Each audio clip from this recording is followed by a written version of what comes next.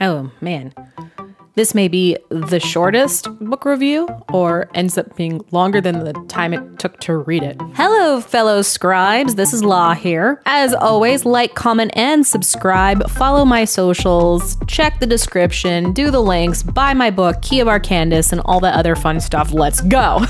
Today's drink is brought to you by water and an abundance of squeezing too hard on the glittery lip gloss, because that's how I roll. I've already had drinks from other stuff, so I need a little bit of H2O going on in here. Nothing sponsored, by the way. All right, well, this is gonna be a really quick book review, and it's from a fellow indie author, well, a couple of indie authors, and it's called The Smart People's Guide to Bad Writing, and in this instance, bad book reviewing. Seems appropriate considering the circumstances. I read this on the toilet. I start and finished it on one bathroom break. So you can tell that this is going to be very short and very sweet and very fun. So let's get into the stats, shall we?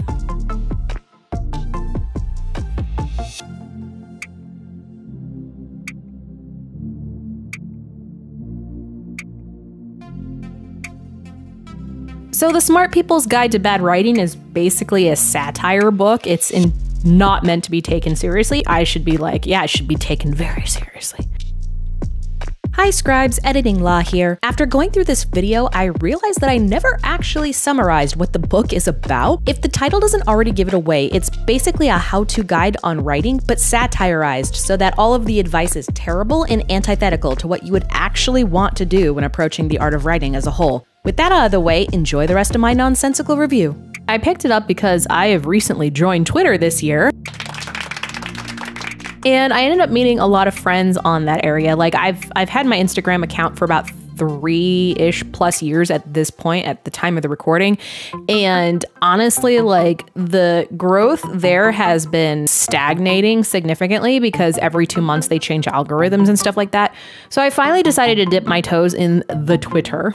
And I guess I picked a bad year to do it with all the drama going on with Elon Musk and whatnot. We'll see how this comment ages in the years to come. But in any event, I actually ended up finding my peeps over in the Twitter sphere. And within about 2 to 3 months, I had the same amount of followers as I had on my Instagram account in 2 to 3 years.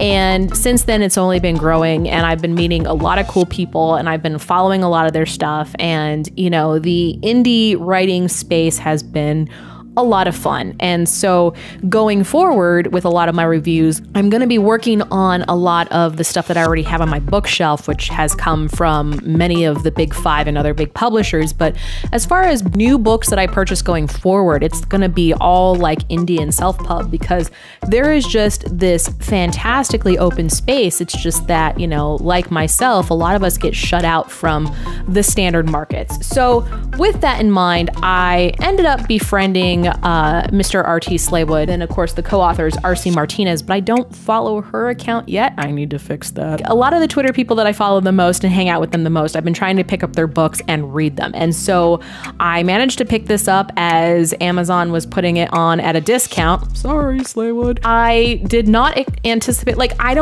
whenever I purchase a book, I never actually read the stats on it. I don't read how many pages there are.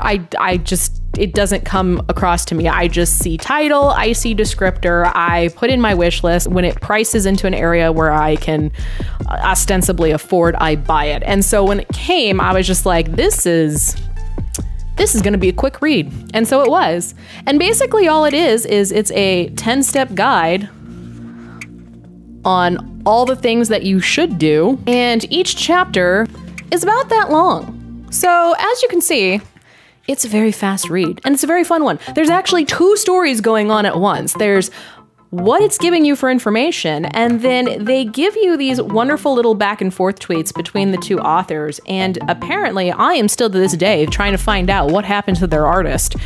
They did hire an artist for these wonderful graphics, and something went down, and now the artist is not around anymore. Don't take that with any level of seriousness, please.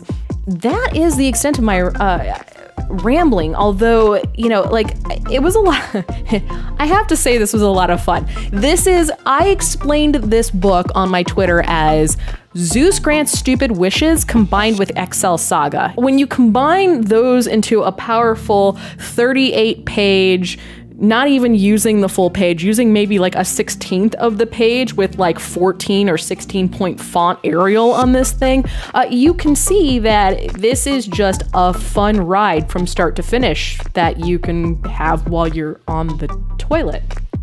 The part that ends up opening the most is the first 2 pages. Like, the opener for like all of the copyright and rights reserved and publishing information and ISBN and all that other jazz, like that is like the longest portion. And I'm gonna just flash it so that way my camera doesn't focus and that you can't read the whole thing. You'd have to buy the book first. Ha! If you are a writer, an author, a creative, or if you just like satire in general, I would have to, as far as the rating is concerned, I would rate this a buy, just because it should belong on anyone's shelf, just to keep it in your bathroom so that when you have guests over, they can read it too in like the, 6 minutes it takes to get through a pooping session, sometimes longer. I know people that can hang out in the bathroom for like a good 30 minutes and I'm highly concerned for them. I'm obsessed with toilet humor today in this particular review. Anyways, but I recommend it as a buy if you're just into wacky nonsense. In any other case, I would at least recommend you rent it because you have to read it once. You have to read it once. It is just a 6-minute crack-filled fun time ride, and you all must read this book because it's just that darn funny and fun. And you're not supposed to take it seriously under any extent whatsoever. Although the author may contradict me in any way, shape, or form out of just, if you know anything about this particular author, you know that everything they do is for the lulls and contradictory nonsense, and it's fun, and I love it. So anyways, rtslaywood, and then obviously RC Martinez. You guys did good on this one. This one gave me a lot of lulls, and I appreciate you. As always, what do you think? Do you agree, disagree? Have you read it? What is your favorite excerpt? Tell me the details because this is hardcore fun time nonsense. Anyways, like, comment, and subscribe. Buy my book, Key of Arcandus, on any online major retailer, or go to your local bookstore and request it through their distribution copies. You know you want to get your hands on it, and you all have a wonderful day. I will see you later.